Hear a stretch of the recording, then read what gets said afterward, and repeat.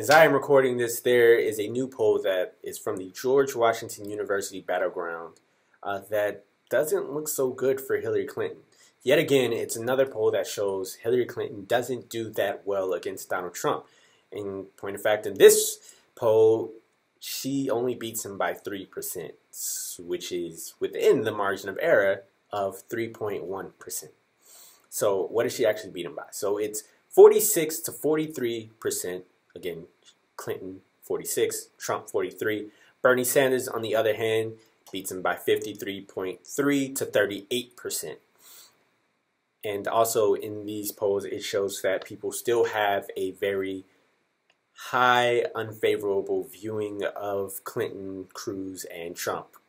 Hillary with a 56% unfavorable rating, Ted Cruz at 55%, and Donald Trump at 65%. So again, this is just the latest poll that shows what everybody knows is that, or what everybody except Hillary and Hillary supporters know, and that is that she is not going to be a good opponent for Donald Trump. In most of these polls, it shows that Donald Trump, actually, if you look at all of them and look at the aggregate, it shows that Donald Trump has actually been gaining each time they do these polls. And that's a very scary thought because that means that come general election time, he might have caught up with, just like how Bernie Sanders started so far away from Hillary Clinton. I believe it was 60 points or whatever below Hillary Clinton. And now they're virtually tied. So with that, Donald Trump now at a 3% loss, which again is in the margin of error, which means it's statistically a tie. So Hillary Clinton just tied with Donald Trump in a poll in a head-to-head matchup. That's a scary thought. That means if Hillary Clinton is the nominee and she's going against Donald Trump, she could lose this. Think about that. Think about what that means. That means essentially your vote for Hillary Clinton is a vote for a Donald Trump presidency. Because she, obviously from these head-to-head matchups, cannot beat him. Cannot beat him well enough in order to ensure that she gets into the White House. Some people would like to think that, you know, she's the stronger candidate because she has all the experience and she's been a good politician, but her experience shows a lack of good judgment and a lack of good foresight. And I think that's being taken into account. And again, also her unfavorable ratings being so high. Again, second to Donald Trump. 65 for Trump and 56 for Hillary.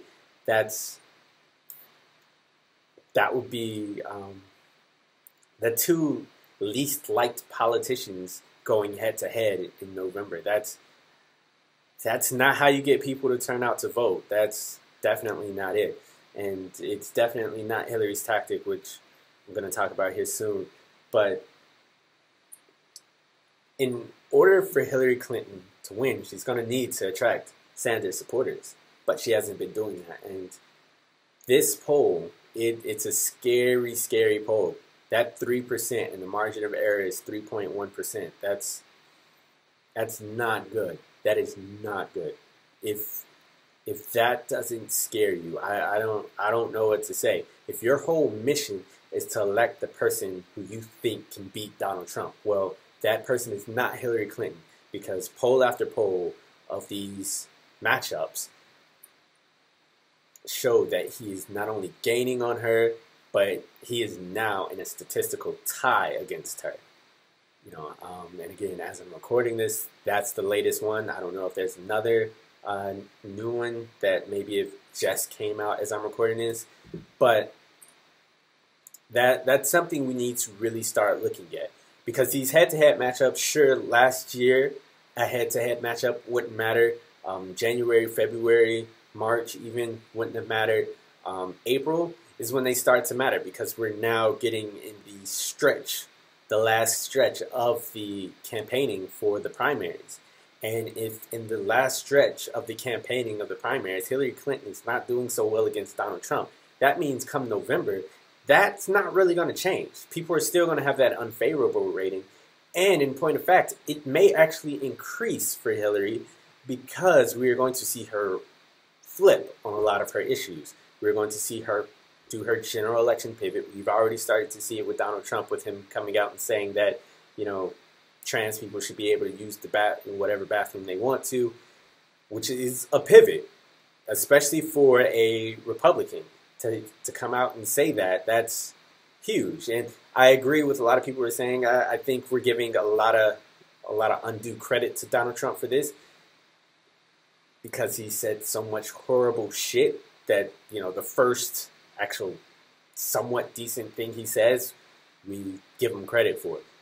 But we've seen that general election pivot already start with Donald Trump, and he's less polished with it. Hillary Clinton is more polished with it, so she'll do it subtly, but we've already started to see it happen a little bit, and we see it with so many different things. Again, the gun thing with New York to Pennsylvania, where she said that she was against guns in New York, and said that she didn't believe that Bernie Sanders was sufficiently on the side of the parents who lost children in the Sandy Hook massacre. Yet in Pennsylvania, she goes out and says, we have to respect the Second Amendment. So we see that switch. Bill is also a good indicator of when we see that switch. We had a video that we did where he goes after Black Lives Matter protesters, and essentially had another Sister Soldier moment where he tried to discredit someone. In the case of Sister Soldier, he actually discredited her and essentially destroyed her career. Whereas Black Lives Matter, he tried to discredit him. Republicans loved it. The Republicans ate it up. But a lot of Black Lives Matter and a lot of people who support Black Lives Matter, they were appalled by it. And that's going to be a huge turnoff for those voters in the general election. Of course, they may still show up and vote for Hillary Clinton, but they're not going to be satisfied. They're not going to be happy to do it. And again, I'll get into those motivations to vote for Hillary Clinton later, but it's not good, guys. 3%, 46 to 43. And that's within the margin of error, 3.1%, which actually, I don't know if they can break it down further and show like 46 point blank percent to 43 point blank percent.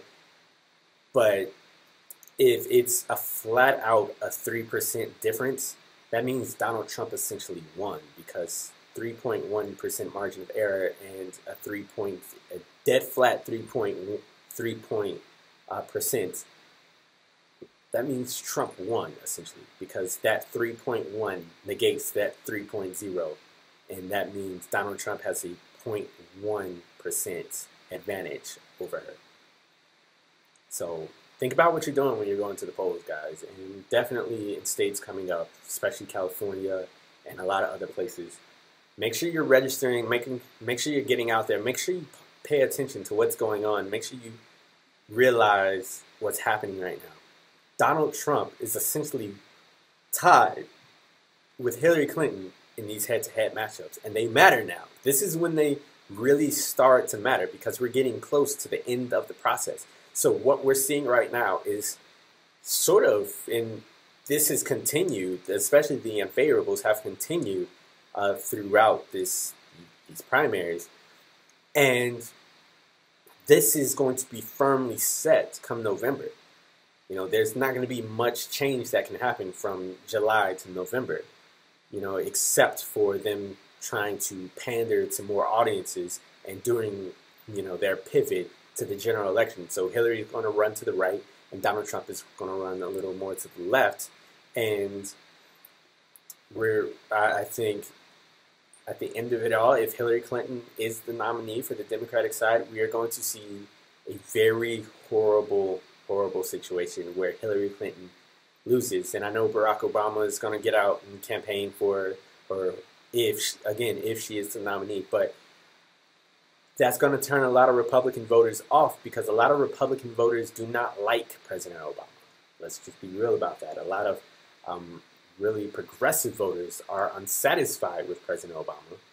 And I don't know what she can do to really persuade them. Republicans have a really negative view of Hillary Clinton and essentially the Clintons as a whole. And it's actually becoming a thing to where now a lot of people have really negative views of the Clintons as a whole. And it's not good. It's really not good. And we really need to,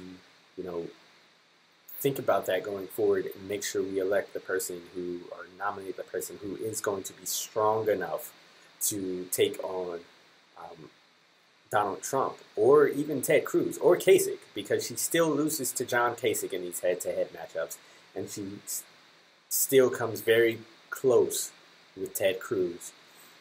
And with the way they're positioning themselves in the Republican side to have a brokered convention, we could see either one of them come out of it, or we could see Paul Ryan.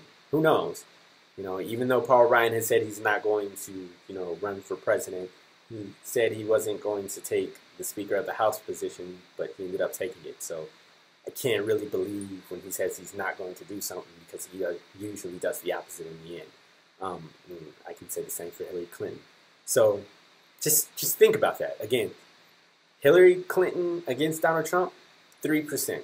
She wins by 3%, and again, the margin of error is 3.1. Bernie Sanders against Donald Trump, I believe it was 53.3 to 38%, so a 15.3 win there. You can't pit steady as you go against a populist message. You have to put populist against populist. What Bernie Sanders and what Donald Trump are good at doing is getting the people excited and riled up and ready to go vote. You can disagree with the methods of Donald Trump. Believe me, I disagree. I think he's a disgusting person. But he's getting the people riled up. He's exciting the base. And that's what you have to do if you want to win. That's what you have to do to make people turn out to vote. You have to... Hillary Clinton said last night in the town hall that she's essentially going to make people come out and vote. We have to make them vote. And you can't make them. You have to inspire them to want to vote. And Hillary Clinton does not inspire a lot of people. Bernie Sanders, on the other hand, he inspires people. You look at these rallies he's had. He had huge rallies. And I agree they don't turn into votes, but that also has to do with, where he's at, and how they do their primaries, if they're closed or if they're open. And that's something I could talk about later, where how I feel about closed primaries. But in New York, they had a super closed primary where you had to be registered to vote. You had to be registered to the party in like October.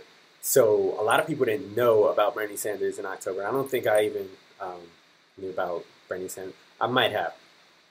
But the point is that a lot of people didn't know about Bernie Sanders in October. So these closed primaries, they do hurt him in a lot of ways. But New York more so than, some of these ones that are coming up. And, hopefully people start to realize that this is what's going on, this is what's happening, and that, she's not doing well, and Donald Trump keeps, poll after poll, he comes in closer to her, or there may be an outlier, maybe he says something, really offensive, and that jumped him back to a higher number, but more than likely it's usually close to the margin of error, or maybe just a little bit above the margin of error. And that is not good coming to November. That is not good at all. If we want to avoid fascism in this country, or at least possible fascism in this country, then we have to elect the candidate who's inspiring people to vote and who is doing the best in these head-to-head matchups. Because again, they are now starting to really matter and starting to really give an accurate portrayal of what could happen in the general election.